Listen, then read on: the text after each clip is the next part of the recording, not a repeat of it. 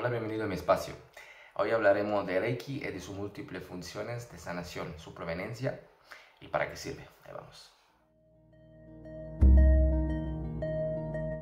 Todos necesitamos controlar nuestras emociones para sentirnos mejor.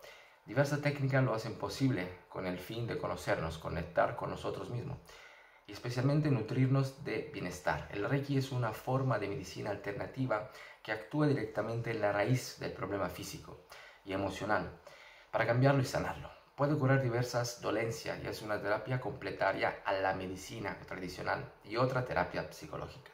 Reconocida como tal por la Organización Mundial de la Salud, OMS, el Reiki desarrolló en 1922. Su origen procede de los países asiáticos, en este caso de Japón, pero ha llegado hace tiempo a Occidente, donde se ha adaptado a los distintos estilos de vida. El Reiki se basa en la imposición de manos sobre el cuerpo para transmitir y curar problemas emocionales y físicos. El Reiki comparte funciones con otras técnicas orientales como acupuntura, el shiatsu, el sentido, que sirve para desbloquear energía, devolviendo el equilibrio al organismo. ¿Cómo funciona? En total existen 12 posiciones de mano que se aplican encima de la zona con dolor y también en todo el cuerpo de la persona tratada. Las manos suelen ponerse primero en la cabeza, recorren el cuerpo y se termina con la planta de los pies. Actúa de esta manera en todos los puntos de energía vital de nuestro cuerpo.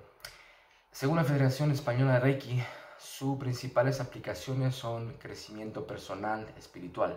Aporta una técnica fácil de aprender para encontrar el camino, equilibrar y armonizar la vida.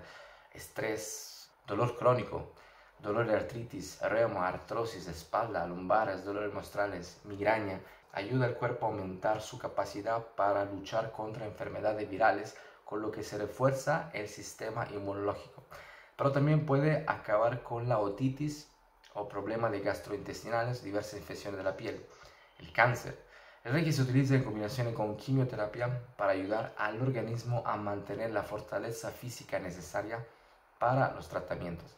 Depresión, enfermedad mental.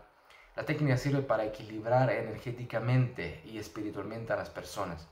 Hasta aquí les dejo una música de sanación cargada de la energía de Reiki para relajarse y recibir beneficio y sanar sus dolencias. Si te ha gustado este video, comenta, comparte y suscríbete para ayudar más personas y gente a sanar, a tener una vida sana y plena. Gracias. Namaste.